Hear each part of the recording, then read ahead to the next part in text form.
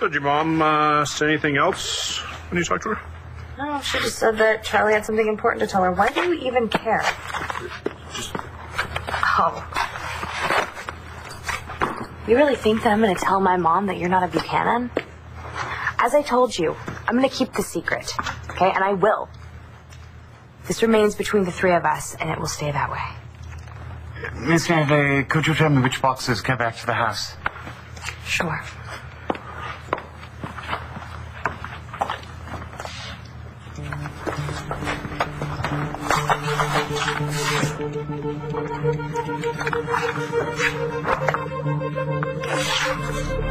Voicemail.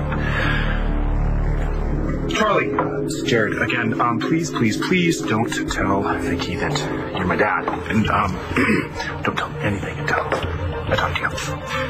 Jared, who's that? Is that someone from BE? No, I was just leaving myself a reminder voicemail. I'm going to start packing the car.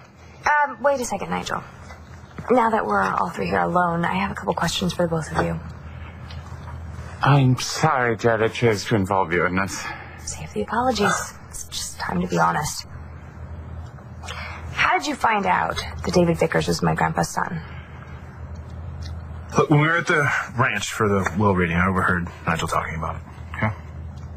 Well, who could you have been talking to? I mean, obviously it wasn't David because he doesn't know he's a Buchanan, thank God. So who else knows? Well... Wait a second, David came to the ranch out of the blue with his brand new wife, who had to have known that he didn't have a dime to his name. Please, God, tell me. It's not the blackmailing, greedy Alex Olenov. She doesn't know the truth, does she?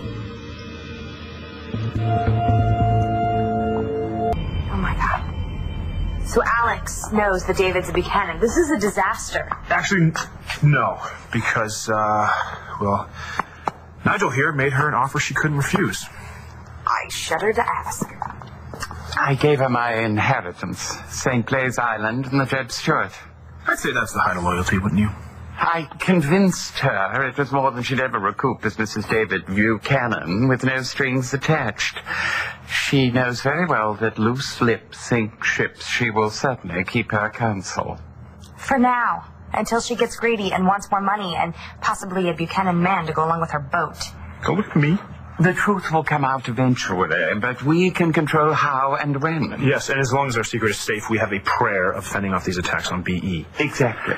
Speaking of, we got some work to do. We need to get going. I'll finish packing.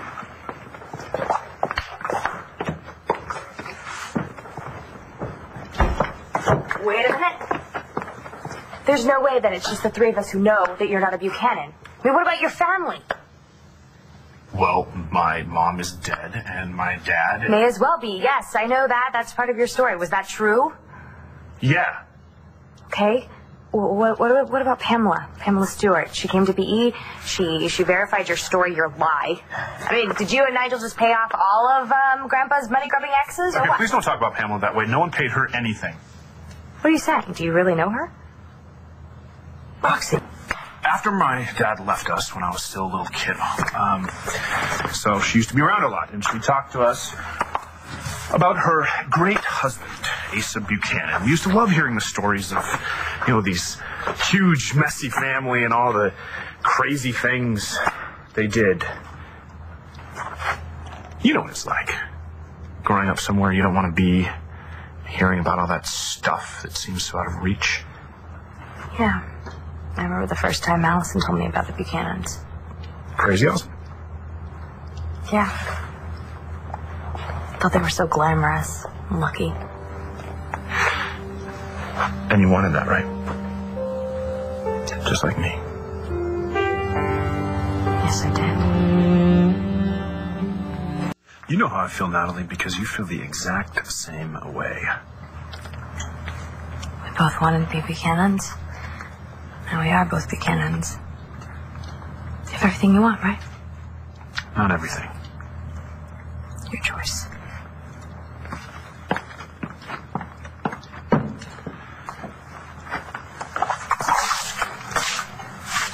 I don't know how much longer I can stand this. You can hardly date Miss Natalie while you're pretending to be her uncle, and you especially can't date her if she'll never forgive you. Believe me, she's a stubborn one. It doesn't matter how stubborn she is. Haven't you ever been in love? Hasn't anyone told you there's a difference between love and lust? Okay, I'm ready to go. Well, just hang in there, Dad. Okay? I love you. We'll be leaving here in a few minutes. See ya. What's going on? Same old story.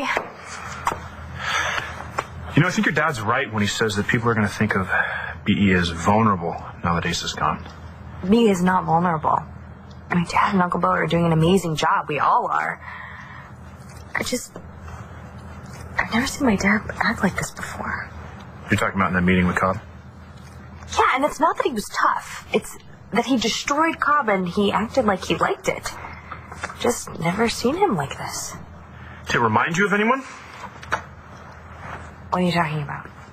Well, I've read just about everything there is to read about your grandfather. And for a moment in that room, I thought like I was watching Asa Buchanan in action. You know, I'm not... My father is nothing like my grandfather. Well, you're acting like I insulted him. I thought you loved your grandfather. I did love my grandfather, but there were some things I didn't like about him, like he was cold and ruthless. And my father doesn't have it in him to be like that. He's kind and gentle. So that will surprise you. Do you have your suitcases for the car? I'll help you.